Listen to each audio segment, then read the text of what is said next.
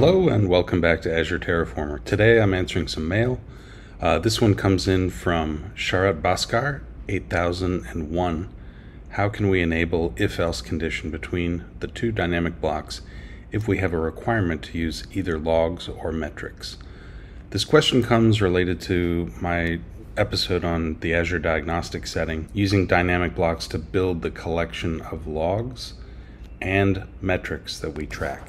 I've implemented a module that encapsulates this functionality, and I think Sharat here is looking to maybe use if-else blocks to turn off or on logs or metrics. So let's look at the code and let's evaluate how we would do this and if this is a good idea. So I have a simple project here with an ACR and a log analytics workspace in it. Now I'm going to navigate over and we're going to go pick the code for the Azure Diagnostic Settings.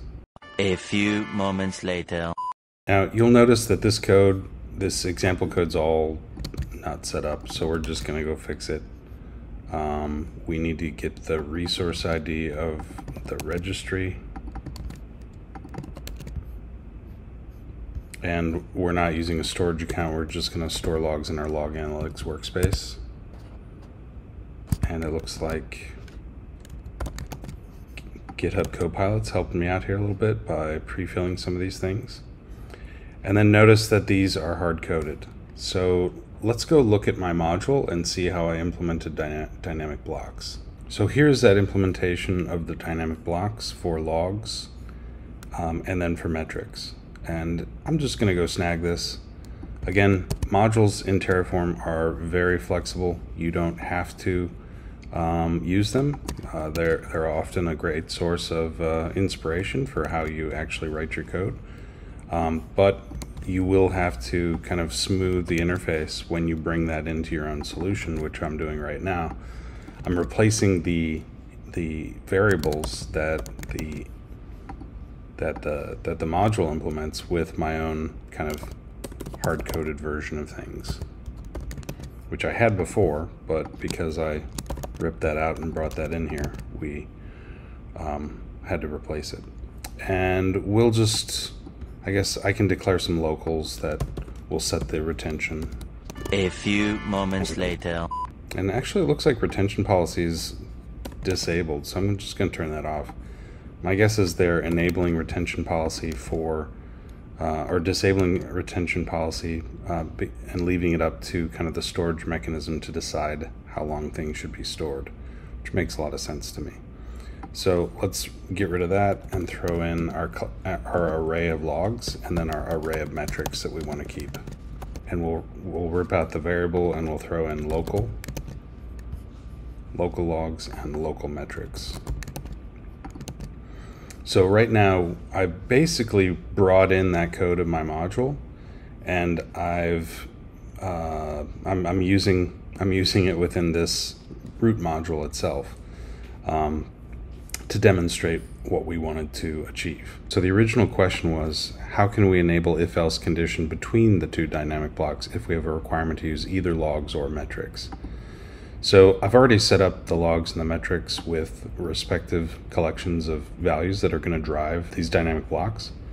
But the question is, how could we set up an if-else block? Well, you could add a flag here that says use logs and set it to true. And you could add a flag that says use metrics and you could set that to true. And then what you can do, probably the best place to do that would be in this location here where you're setting it in a central spot. So you can say, I mean, you could do it here at the local, or you could do it in the for each here. You could embed that Boolean expression, but that Boolean expression is going to get lost inside the syntax of this dynamic block. So I would recommend putting that here where you can say use logs question mark, and if it's true we pass that in, and if it's not true we pass that in, and we set use metrics question mark, and if that's true then we pass that in, and if it's not we do that. So this would allow you to create a Boolean, right, that would drive whether or not you're using logs or metrics. Now, maybe Sharat wanted to use one Boolean that would make logs and metrics mutually exclusive. So you could basically then assume, okay, I'm going to say if it's use logs, then I'm going to use logs. If it's not use logs, I'm going to use metrics instead. So I could say use logs or use metrics instead. Let's just make it super clear, right? So if this is true, then we use logs. Then the question is, if this is false, we use metrics.